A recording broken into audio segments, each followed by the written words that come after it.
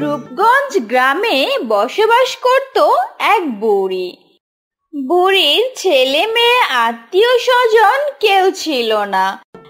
এগো প্রেমের বুঝি এমন রীতি রীতি গো তোমার সনে।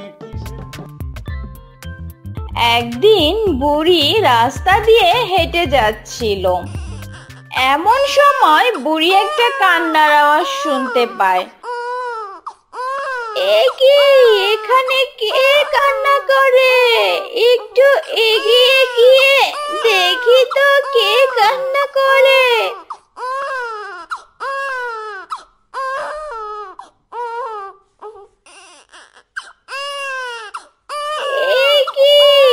তো দেখি একটা শিয়ালের বাচ্চা।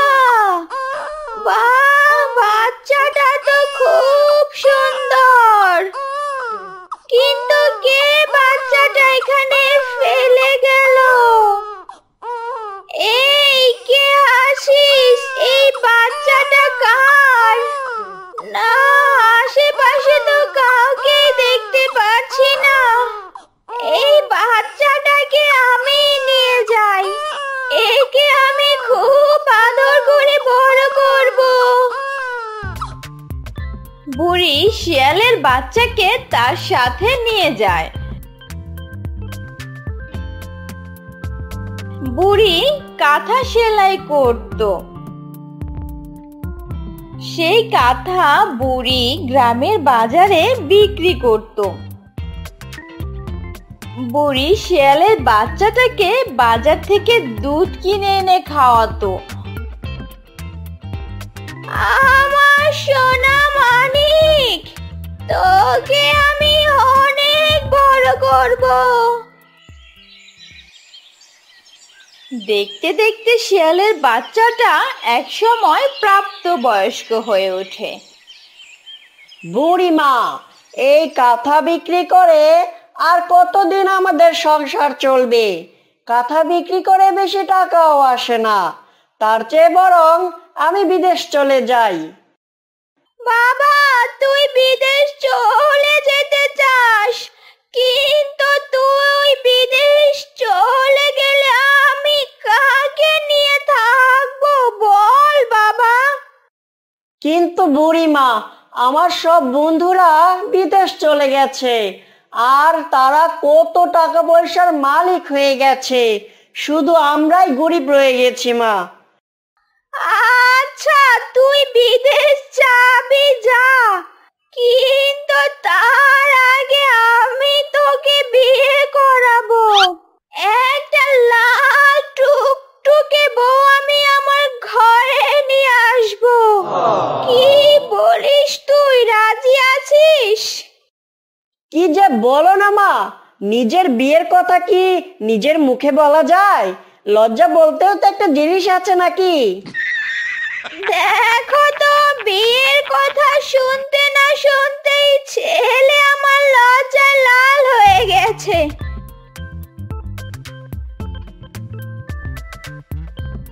मुझसे शादी करोगी, मुझसे शादी करोगी,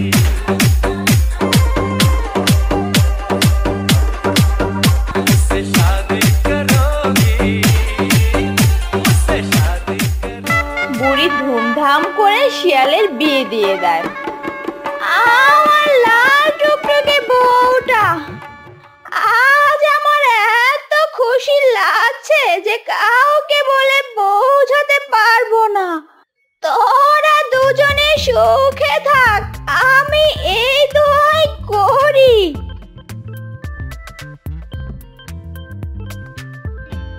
বুড়িমা আমার আসল মা না হলেও সে আমার কাছে আমার আসল মার থেকেও বেশি দামি। তুমি কখনো আমার বুড়িমাকে কষ্ট দিও না বউ। ওগো, তুমি কোনো চিন্তা করো না, আজ থেকে আমি বুড়িমাকে নিজের মায়ের মতোই দেখবো।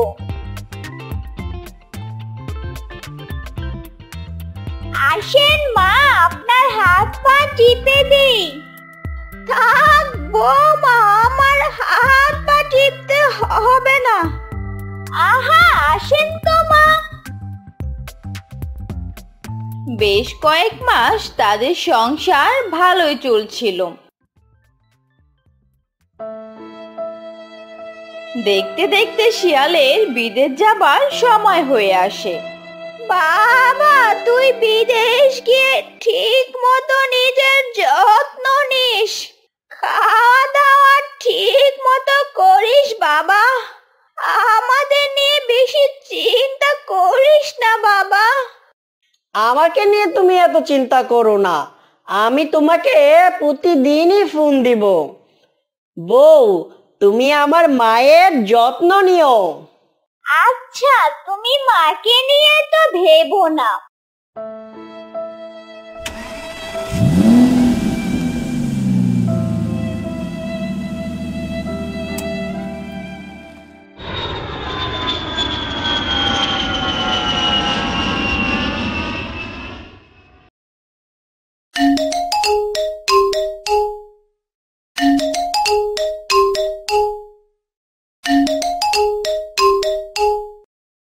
বউ, আমি ঠিকমতো বিদেশ চলে এসেছি। ওহ, যাক বাবা, বাঁচলাম। তোমাকে নিয়ে আমি কত চিন্তা করেছি। আমার বুড়িমা কোথায়? বুড়িমাকে ফোনটা দাও। মা মা মা ও, মা তো একটু পাশের বাড়ি গেছে। ও, তাই নাকি? মা আসলে আমাকে কল দিও। আচ্ছা, ঠিক আছে।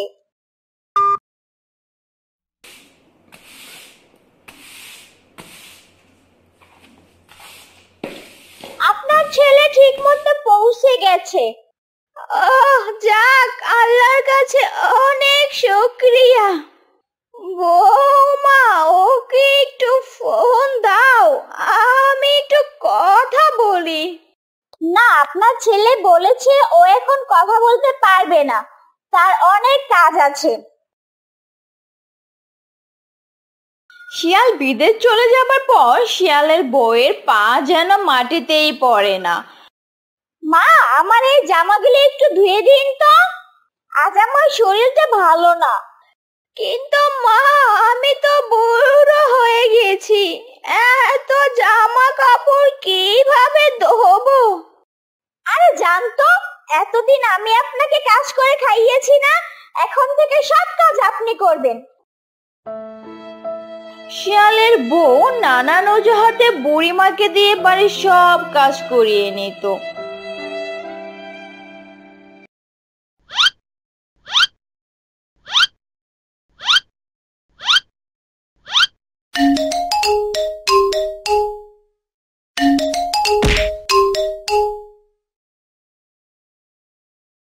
কেমন আছো বউ তুমি?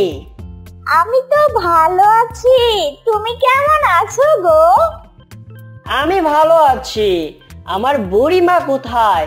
আমার বুড়িমার কাছে ফোনটা দাও। তোমার মা তোমার সাথে রাগ করেছে, বলে দিয়েছে তোমার সাথে আর কোনোদিন কথা বলবে না। কি বলছো? মা আমার সাথে কেন রাগ করবে? তা আমি কিভাবে বলবো? আচ্ছা, বাদ দাও এসব কথা। এই, আমার জন্য আইফোন কবে পাঠাবে গো? সামনের মাসে বেতন পেলেই পাঠাবো। আমার মার কাছে ফোনটা দাও। আচ্ছা, রাখি, বাই। শিয়ালের বউ চালাকি করে বুড়িমার সাথে শিয়ালকে কথা বলতে দেয় না। আমার ছেলেটা কি একবারও আমার কথা জিজ্ঞেস করে না বউ? না, আপনার ছেলে বলছে আপনার সাথে আর কোনোদিন কথা বলবে না। একদিন সকালবেলা বুড়িমা শিয়ালের বউয়ের কাছে খাবার চাইতে আসে। মা, আমাকে 2 মুঠো ভাত দাও না গো, আমার খুব ক্ষুধা লেগেছে। ওহ, তোমার ক্ষুধা লেগেছে? আচ্ছা, তোমার জন্য আমি ভাত নিয়ে আসছি, দাঁড়াও।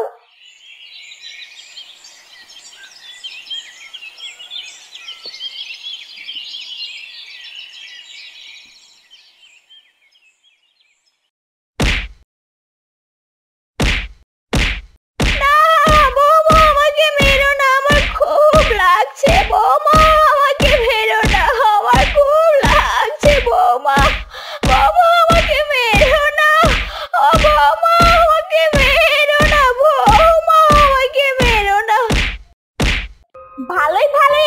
ছেড়ে চলে যাও, নয়তো আমি তোমাকে জানে মেরে ফেলবো। এতদিন তোমার ছেলে ছিল তাই তোমার সেবা যত্ন করেছি, কিন্তু এখন আর করব না। যাও, দূর হয়ে যাও এই বাড়ি থেকে। বুড়িমা শিয়ালের বউয়ের মার খেয়ে তার নিজের বাড়ি ছেড়ে চলে যায়। এদিকে শিয়ালের বউ নিজের মাথায় টমেটোর সস লাগিয়ে শিয়ালকে ফোন দেয়। তোমার মা আমার মাথা ফাটিয়ে ফেলেছে, আর আমার স্বর্ণগণ্য যা ছিল সব নিয়ে চলে গেছে। আমি বিশ্বাস করি না, আমার বুড়িমা এমনটা কোনো দিনও করতে পারে না। তুমি বিশ্বাস করো, আমি সত্যি বলছি। আমার মা কোথায় এখন? তোমার মা সব কিছু নিয়ে বাড়ি ছেড়ে চলে গেছে। তোমার মা তোমাকে মন থেকে ভালোবাসে নাই, উপরে ভালোবাসছে। তুমি আমার কথা বিশ্বাস করো। আমার মা যদি নাই থাকে আমি বিদেশ করব কার জন্য? আমি কালই বাড়ি চলে আসব। এই তুমি এসব কি বলছো? তুমি যদি বাড়ি ফিরে আসো তাহলে আমাদের ভবিষ্যৎ কি হবে? আরে রাখো তোমার ভবিষ্যৎ, আমার কাছে আমার মাই সব। এদিকে বুড়িমা একটি বড় বটগাছের নিচে বসে মনের দুঃখে কান্না করতে থাকে। আর তখনই সেই রাস্তা দিয়ে যাচ্ছিল এক বাঘ। সে বুড়িমার কান্না দেখে বুড়িমার কাছে আসে। বুড়িমা, এই বুড়িমা, তুমি কান্না করছো কেন? বুড়িমা বাঘকে সবকিছু খুলে বলে। বুড়িমা, তুমি চিন্তা করো না, তুমি আমার সাথে আমার বাসায় চলো। যদিও আমি খুব গরিব, কিন্তু তোমাকে আমি আমার মায়ের মতোই আদর করব। আমার মা সেই ছোটবেলায় মারা গেছে। মায়ের আদর কি তা এখনো বুঝতে পারিনি গো। বুড়ি বাঘের সাথে বাঘের বাসায় চলল।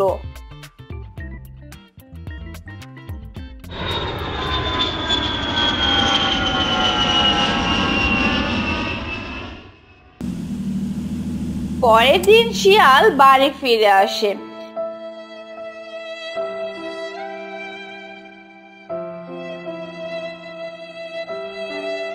ওগো, তুমি দেখি সত্যি সত্যি বাড়ি চলে এসেছো।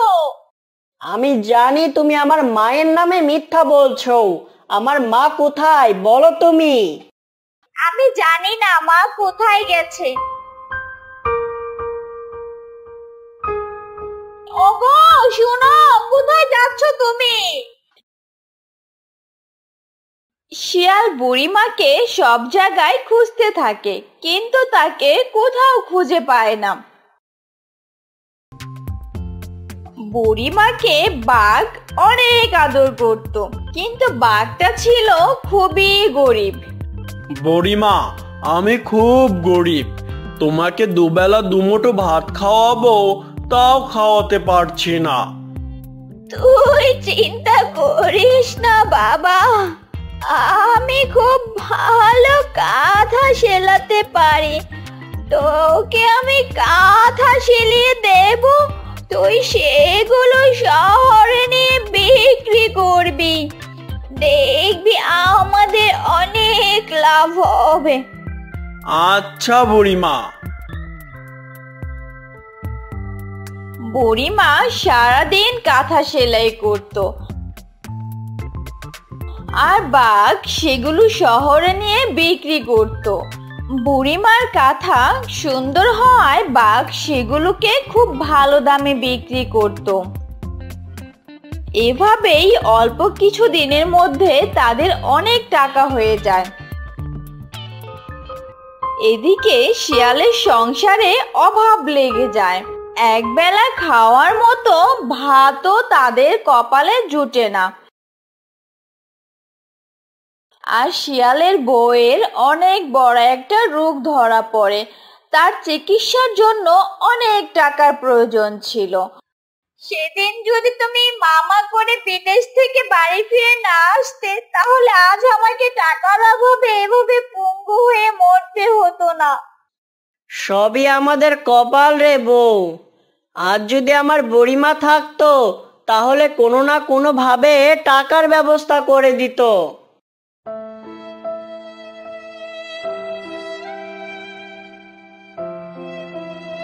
ভাই, তোমার বউ এখন কেমন আছে? বেশি ভালো না রে ভাই। ডাক্তার বলেছে এ মাসেই অপারেশন করতে, কিন্তু আমার হাতে এখন একটা টাকা পয়সাও নাই। ভাই, ওই মহেশখালী গ্রামে এক বাঘ আছে, তার অনেক টাকা পয়সা। শুনেছি তার মাও নাকি খুব দয়ালু। তুমি তোমার বউকে নিয়ে তাদের কাছে যাও, হয়তো তারা তোমাকে সাহায্য করতেও পারে। বানরের কথা মতো শিয়াল তার বউকে নিয়ে মহেশখালী যাচ্ছে।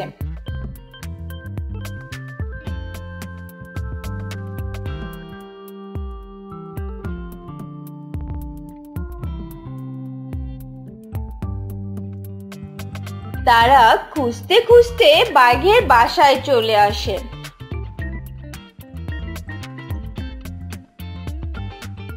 বাঘ ভাই, বাঘ ভাই, আমাদের একটু সাহায্য করো।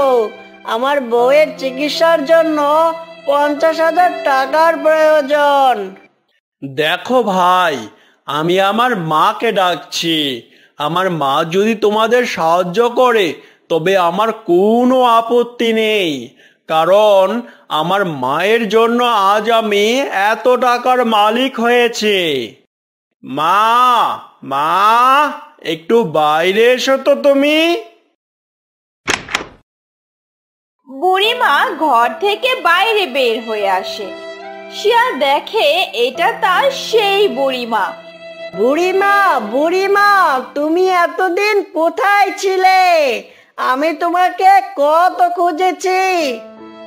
বাবা মানিক আমার, আমি তোর সাথে কথা বলার জন্য তোর বউকে কতবার বলেছি, কিন্তু তোর বউ বলেছে তুই নাকি আমার সাথে রাগ করেছিস। সব মিথ্যে কথা মা। আমি কি তোমার সাথে রাগ করতে পারি বলো? তুমি বাড়ি ছেড়ে চলে গেছিলে কেন? বুড়িমা শিয়ালকে সবকিছু খুলে বলে। মা, মা, আমাকে মাফ করে দিন। আমি আপনার সাথে অনেক অন্যায় করেছি। তোমাকে আমি কোনো দিনও মাফ করব না। তুমি আমার বুড়িমাকে কষ্ট দিয়েছো। ওগো, আমি তো আমার পাপের শাস্তি পেয়ে গেছি। মা, আমাকে আপনি মাফ করে দিন। মা, আপনি আমাকে বাঁচান, আমি বাঁচতে চাই। আমি তোমাকে মাফ করে দিয়েছি বৌমা। তোমরা আমার সাথে যত কিছুই করো না কেন, আমি কি আর একজন মা হয়ে তা মনে রাখতে পারি? তোমার চিকিৎসার জন্য যত টাকার প্রয়োজন তা সব আমি দেব। বুড়িমার মনে ছিল অনেক দয়া, তাই সে শিয়ালের বউকে মাফ করে দেয়। আর শিয়ালের বউয়ের চিকিৎসার জন্য সব টাকা বুড়িমাই দেয়। সবার উদ্দেশ্যে একটা কথাই বলতে চাই, একজন মায়ের সাথে আমি যে অন্যায় করেছি, আপনারা ভুলেও এরকম অন্যায় করবেন না। বন্ধুরা, আমাদের এই গল্পটি কেমন লেগেছে কমেন্টে জানাও। আর এমন মজার মজার কার্টুন ভিডিও পেতে চাইলে আমাদের চ্যানেলটি সাবস্ক্রাইব করে রাখো।